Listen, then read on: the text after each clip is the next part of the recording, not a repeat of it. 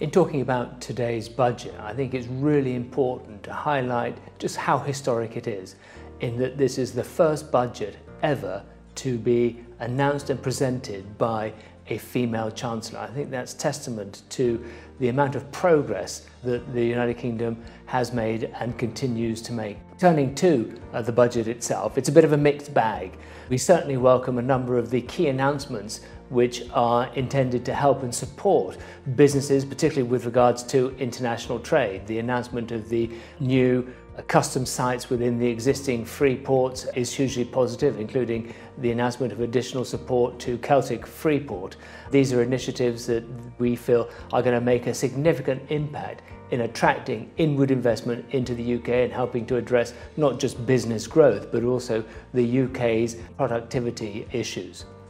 The Chartered Institute of Export and International Trade made a number of key submissions to the Treasury in advance of the budget, particularly around the needs of MSMEs, micro, small and medium enterprises. So we're very pleased to hear about the Digitalisation Support Fund, the £4 million that's being offered to support MSMEs as an initial trial, will begin to address the gap between ambition and potential for businesses, the MSME community particularly, to access digitalisation, digital trade and the use of e-commerce and marketplaces. And indeed, as chair of the E-commerce Trade Commission, we submitted a report to the Treasury in September which highlighted a number of key issues, and I'm pleased that Rachel Reeves, the Chancellor, has picked those up.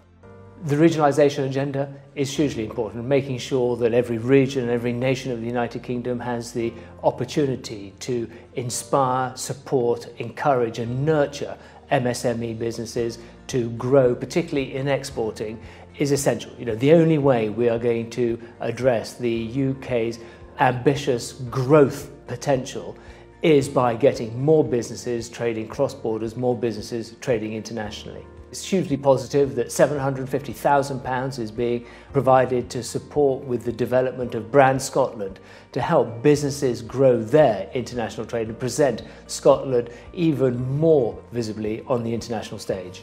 However, as I said, the budget is a bit of a mixed bag, and we've had MSME members contact us already concerned about the impact of the changes to national insurance and what that will mean for them, not only with regards to them being able to recruit or take on new employees. Indeed, some are concerned about the employees they currently have, but it may also have an impact on businesses' ability to invest, to grow in the future. And we will certainly be taking those concerns and feeding them into the government to make sure that they understand what more needs to be done to help and support, particularly the micro, small and medium enterprises in these difficult and challenging times. The potential impact on wage rises and the affordability will be used by us to input to the government's small business command paper due next year. And we'll be working with CIOE and IT members and also our wider trading business community. Many of the announcements, particularly related to business, link to the already announced Industrial Strategy Green Paper, which will be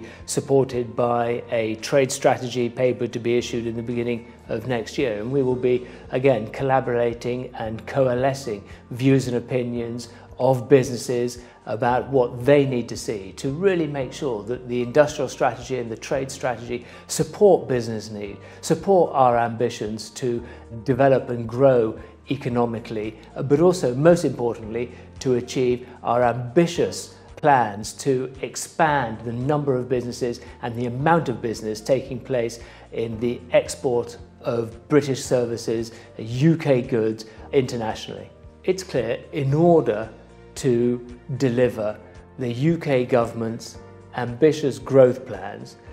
we need to invest in MSMEs, provide support, advice and guidance to business, and most importantly ensure that we've got the skills, the talent and the technology to ensure that we have fair access, equal access and the potential for businesses to grow cross borders. Because it's clear, if we are to achieve this government's ambitions to grow the economy, it can only be done, it only will be done through businesses trading internationally.